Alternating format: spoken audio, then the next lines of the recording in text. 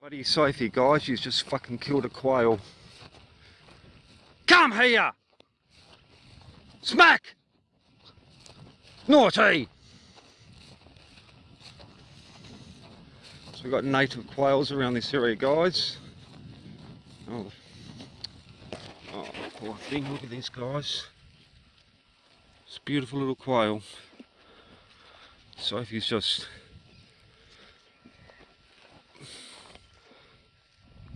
more or less put it in her mouth. It's probably in shock. We'll see.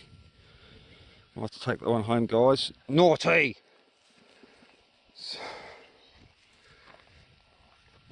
It's only a baby one, guys, so another bloody animal rescue. So these are a native species, guys, around this area. Usually you don't see them, but if you walk in the grass, you can you'll startle them and they'll fly off. But no, this one looks alright. She's been quite gentle. She's starting to move around now. So I'll put her in my pocket and keep her warm. Then we'll see how she goes when I leave. Just got to be careful of Sophie, guys, because it's nice and cool now, but there's so many snakes around this area. They wouldn't be out now, but she was attacking something before, like a bobtail lizard. She's got such a good nose on her. Anyway, guys, I'll see how this goes and we'll put it in my top pocket. Poor thing.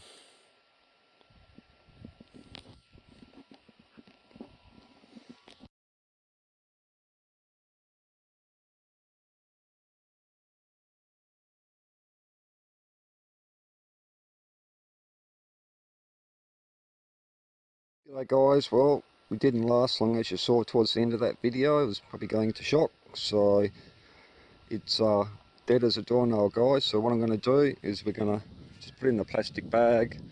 I've got this fridge right here, guys. This freezer is chock-a-block full of birds and reptiles that I've been saving up for the WA Museum.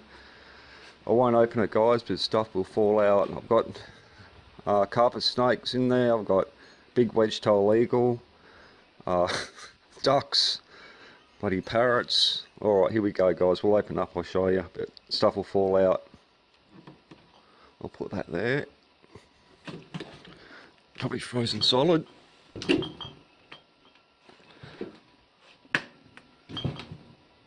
Oh, it's frozen, guys. I can't even open it. Oh well. So in there, guys, there's some stuff I've got to take up to the museum for taxidermy research. They might even stuff some of these animals and put them on display. So we'll put that in a little plastic bag, guys, and we'll put it in one of my other freezers. I've got to get this one going. This works, but I've got to give that a good clean out, and I'll start using that one as well to store roadkill in. So naughty Sophie, she's been naughty. She's a beautiful dog, guys, but can't do much about it. It's just their natural instinct.